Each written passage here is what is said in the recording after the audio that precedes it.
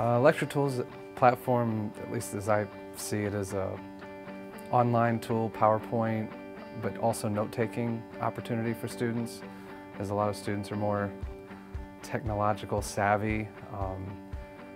They're able to type their notes right there in Lecture Tools, save it, use it later, look at it later, highlight. And if students want to just use it as a PowerPoint tool, then they can handwrite their own notes too, that's fine. The other really cool thing that I like about it is, instead of using a clicker system, the Lecture Tools has the question selection already implemented within it. So I can have slides of content, and then I have a few questions, and then students right there click on their answers and the results.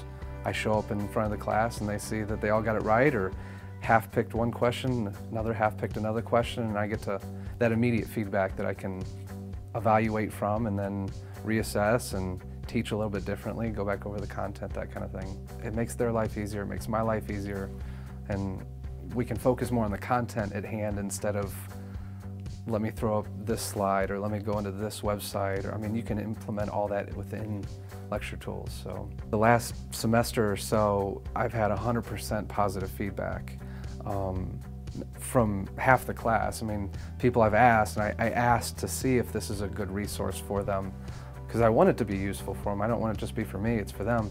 That they've all said, whether they used it as just a PowerPoint study tool or whether they took note-taking, they all appreciated the question, the ability to answer questions within it, to ask questions within it, and many of them do take notes alongside the slides, so they know, you know, what they were thinking at that moment in class, and they don't have to worry about paper and pencil.